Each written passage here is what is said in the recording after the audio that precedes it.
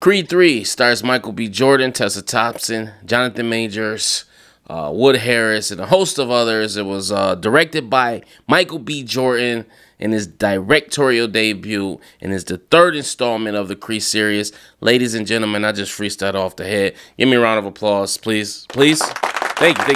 I go by the name of The Black Abstract. If you're new to my channel, I urge you to like, subscribe, hit the notification bell. Listen, feeling real fresh today. You know, I got my pink on to honor nothing. I just thought the outfit was dope. Anyway, let's get into this movie.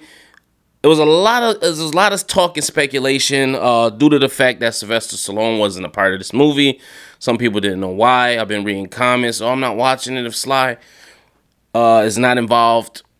Listen, if you say that, I say to you, go screw yourself. Listen, Sylvester Stallone, we know, started this whole franchise, right? The original franchise, the Rocky. He's been in pretty much every movie except it. Let Michael B. Jordan be great. This is his directorial debut. He's a young African-American male who's worked his way up to get to this point.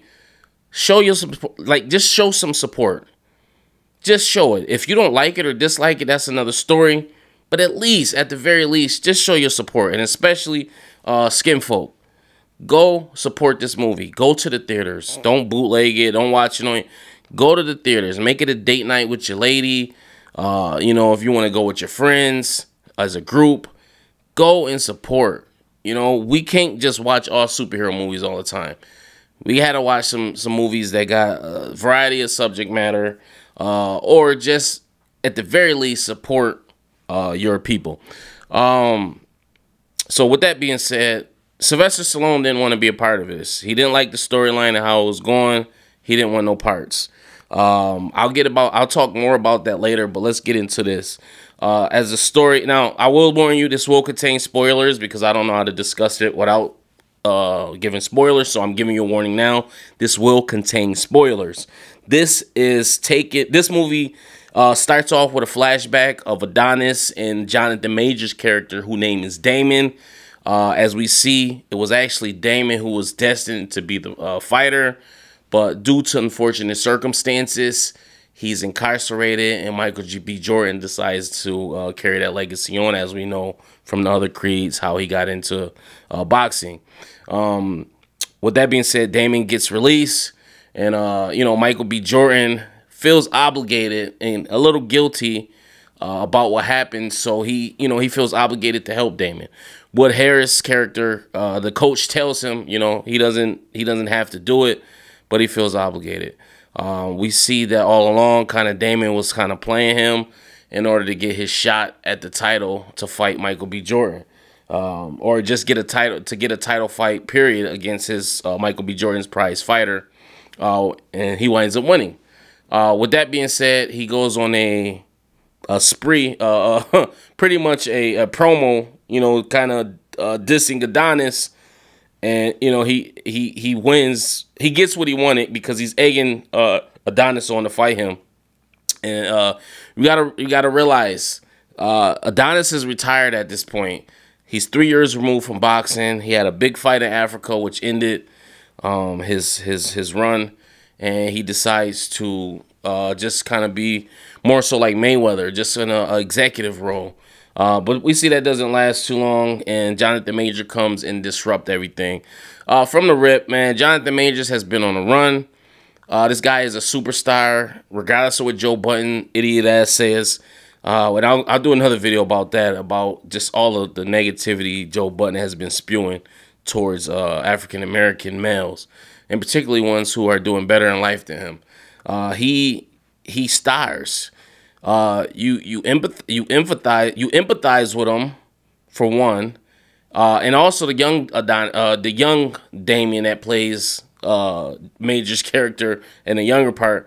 He does a great job as well. But you empathize with him because, you know, his life got ruined just like that for something stupid. And also you can see that he's off. You can see he's institutionalized. Something isn't right up there, and it's that unbelievable and uncanny knack that Majors has when it comes to these roles. He really embodies the role he played, and he did the same thing in Ant-Man for Kang. you kind of just, you felt where he was coming from. You know, regardless of if it was right or wrong, you just feel where he's coming from. I also think Tessa Thompson did an amazing job. You know, they got a daughter now who's deaf, and, you know, just with the signing, I'm actually in the process of learning ACL or ASL. ACL, what am I talking about? ASL. So, you know, I thought it was pretty dope. Now, I will say, there were certain parts in here that I felt and believe that Sylvester Stallone should have been a part of. One being, and listen, this is a spoiler, like I told you, Adonis's mom passes away in the movie. Yes, Felicia Rashad's character, they axed her. She's gone. She actually passed away in the movie. And when they were bringing out the casket, I just felt like Rocky would have been there, being as though, you know, Apollo was how he got his start in boxing. That's a moment he should have been there for. If he couldn't do that, I think they should have held off on not killing their character off. But I get why they killed her off. They needed to him hit a low point again to give him some redemption. It was a classic movie subplot, and that's what they did. And that was one of the gripes with this movie. It was predictable. You kind of understood what was going to happen and why it was going to happen. You know, even my girl was saying, "Oh, they did that because of this. Oh, they did this because of this. Oh, I get why they doing that." You know, when Drago hand gets hit, she said, "Oh, that's okay. I get how he's gonna fight him now. It makes sense." So it was certain things like that that was just kind of predictable. The end scene with the boxing, I thought was pretty dope. I watched Tyrone Magnus's review, and he said the dream sequence didn't do anything for him. It was a little cheesy kind of, but I get what they were trying to do, so I'm not going to knock it. From what I hear, Michael B. Jordan, he's the first director to use IMAX cameras for the fight scenes, so you could definitely tell, and I thought it really paid off in the end. At the end of the day, listen, go see the movie, go support. I thought it was good. I don't think it's a great movie. I think it's a good movie. Out of 5 mics, because I rate everything with mics, I will give Creed 3 a 3.5.